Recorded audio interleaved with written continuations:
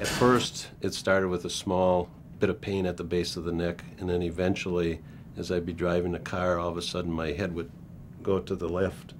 And the only way I could get it back was to take my hand and push it back. Howard Thiel suffers from spasmodic torticollis, a painful disorder caused by hyperactive muscles that twist the neck and can permanently tilt a person's head to the front, back, or side. About 150,000 Americans suffer from this condition. You want to hit the machine? Where's a pipe? Dr. Shantz wondered if the toxin paralyzes muscles, perhaps a tiny amount would relax overactive muscles. Ah, there you go. I'd love to hear that. Buddy? Deep. At 1/1000th the lethal dose, the deadly toxin becomes a healer. Yep. Ah, that's a good spot.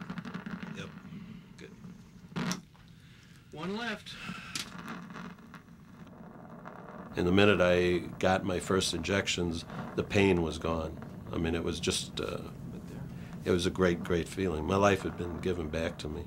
It's ironic when you take a toxin that can kill people, and all of a sudden it's saving lives.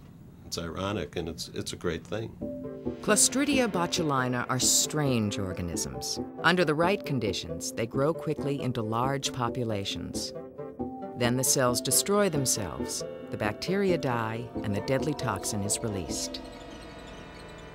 To start a batch of toxin and complete it for medical use, it takes about 3 weeks. And in that time, we can prepare enough toxin to supply the medical profession for many, many years. And all of it in a tiny tube, as you see on the bench. There is promising research that botulinum toxin will help millions of people suffering from conditions associated with hyperactive muscles, such as Parkinson's disease, cerebral palsy, multiple sclerosis, and stuttering. In the meantime, botulinum toxin has become very popular among plastic surgeons like Rhoda Narens. She uses tiny doses of toxin to remove the traces of worry and squinting without a scalpel. It doesn't hurt much, but it isn't cheap. A single treatment costs over $500. Where you're recruiting from, frown for a minute. Okay, relax. Relax. Do it again. Not a lot. Relax.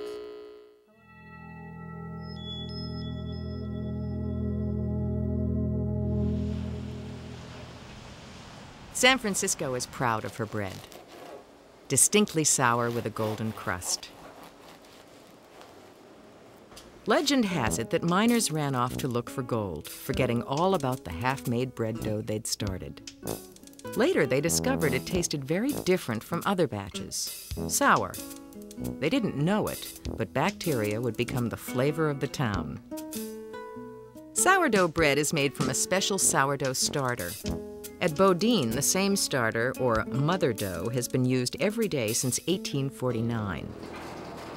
Willie Joseph has been a baker at Bodine for 33 years.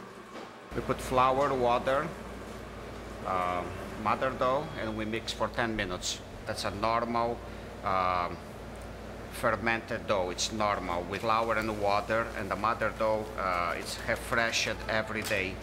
From a piece of dough, you duplicate it for tomorrow, and that makes the bread sour. If you don't have the mother dough, you don't get no sour.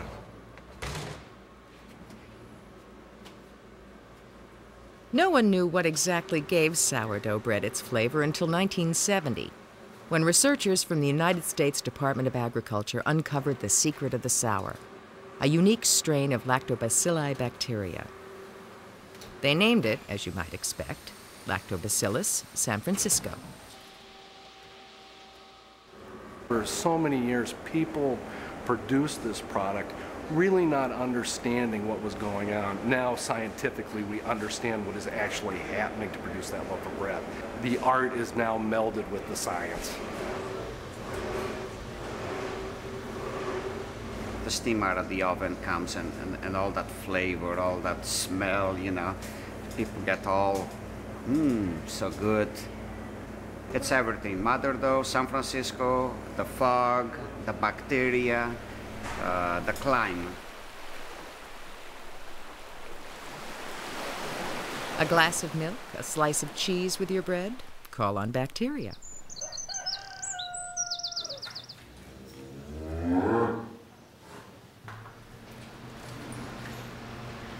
If this is a machine for turning grass into milk, its gears are bacteria.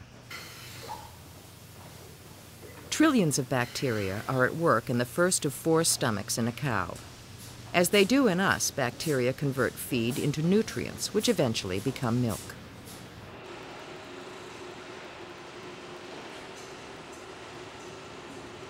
When the milk is used to make cheese, bacteria play starring roles. Specific bacteria provide the different flavors of cheese and put the holes in Swiss cheese. We put it into a warm room at about 70 to 74 degrees, at which point the propionibacteria form gas, and the gas accumulates and we have eyes. Sounds pretty good. A little solid over here. There we go. Smell that. Nice eyes. Primo. And then there are the bad bugs. You've probably heard of necrotizing fasciitis. Maybe you know it better as this. Flesh-eating bacteria. The villain is a group A streptococcus, the bacterium behind strep throat. It's commonly found on skin and in throats, and usually doesn't cause problems. But another strain can kill with frightening speed.